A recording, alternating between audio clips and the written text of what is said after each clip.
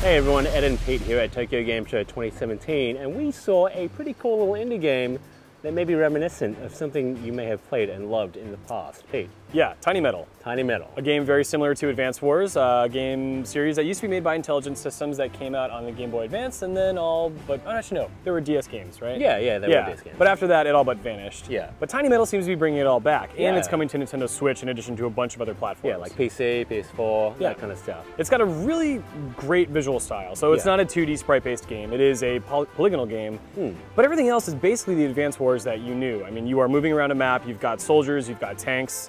You are also taking over buildings, and you're upgrading sort of the arsenal that you can build to bring into the map. Yeah, it's been a while since I played Advance Wars, but mechanically the system seems almost one for one with Advance Wars. There were a few extra things. Yes, the focus attack, what was it called? There's a lock-on system. The lock-on system. So essentially what you would do is you would have two units that would more or less flank an enemy unit, and then they could attack both simultaneously. Yeah. The enemy would still get a chance to counterattack, but you would get two attacks for their one. So you could wipe them out. Basically, if you were good enough.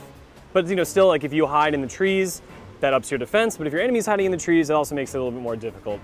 So there's that ebb and flow. There's also the assault move, which lets you push enemies back. Yeah. So if they are in the trees, you can get them out and then open them up for the rest of your turn for other enemies, or for other allies to attack them. The other thing with that is that they attack first, so you could get wiped out, potentially. Correct. So we played it on PC.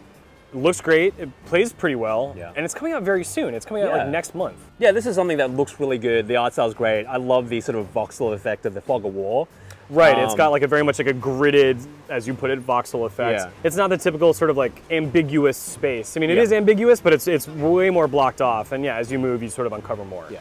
I mean, I'm a huge fan of strategy, turn-based strategy, and especially after playing Rabbids on the Switch, I'm looking for more on that console. Yeah, and it looks like this is going to scratch that itch, for These sure. are going to be long matches as well. We played for about 20 minutes, and I feel like we only uncovered about half the map. Yeah. Yeah. So keep an eye out for Tiny Metal. We're going to follow this up if you haven't seen some already during this video. More gameplay, and stay tuned for more coverage from Tokyo Game Show 2017.